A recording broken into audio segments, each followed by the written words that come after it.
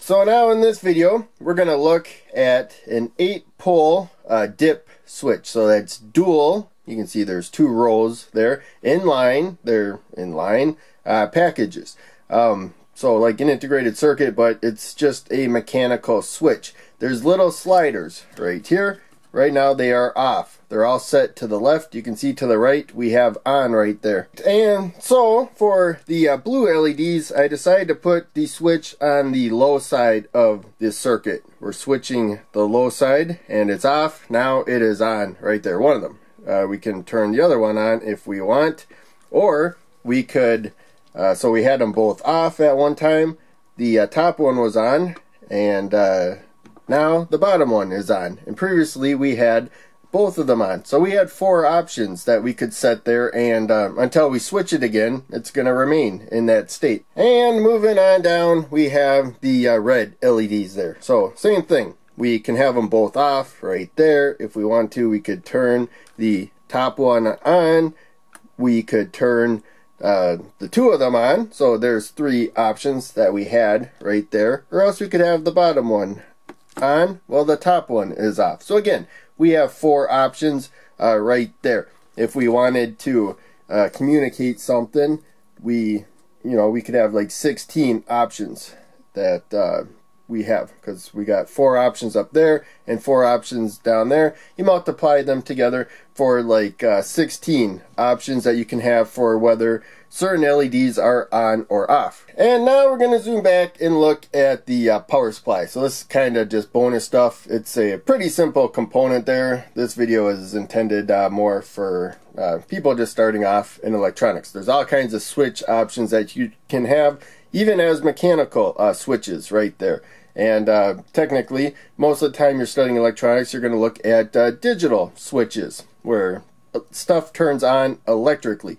So here you can see we have the blue LEDs on the higher side. So this is considered low side switching because it's going to ground, whereas over here the switch is on the higher side. It's on the positive side. So we consider that 5 volts, the red rail, and the blue rail 0 volts right there. Same thing over there. The 2 rails are connected. So you can see we got about 16 milliamps of current flowing. Almost all of that is the red LED. The blue LED is brighter than the red LED. So I have a higher value resistor, 1000 ohms, 220 ohms for the red LED. So 1/4 of the resistance alone would get you 4 times as much current.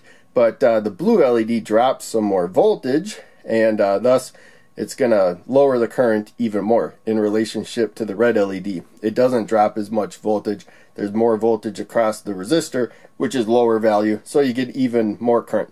So the vast majority of that current is the red LED. If I turn it off, so it's the lower one, it's the lower switch right there, there you can see we don't have hardly any current flowing right now. If I turn this one on, it should, about double. This isn't as accurate as the multimeter there, but we probably got, close to like 3 milliamps of current.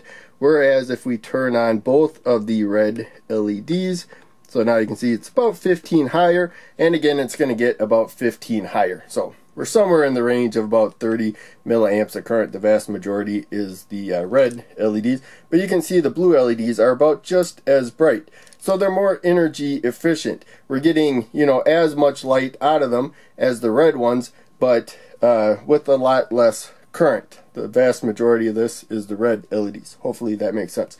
So I put 100 milliamps because I was thinking if I use 220 ohms along the whole route there, that we could get closer to 80, maybe like 60 milliamps of current. But I decided not to go that route. So hopefully that makes sense. And finally, I want to also mention that right now this switch is closed. There is no gap between the metal there and the metal there. They're in contact and they can conduct. That's why that top LED is on. Same with the bottom LED there. If I move the switch to the off position, now it's open. So there's a gap. That metal part right there is no longer in contact with that metal part there. You consider it open because the electricity has to stop. And then it can't pick up because there's a gap, even though you can't see it. The creator of the switch did all that for you. All you have to do is move a slider. So right now that one's open, that one's closed. We have a closed circuit, current can flow. Again, we can open it so that it cannot flow. So again, this is you know, a video for beginners. Hopefully you enjoyed. If you watched it, make sure you check out one of the other videos that I posted in the screen, and check out the links down below. They all help out a lot. I'll see you in the next video.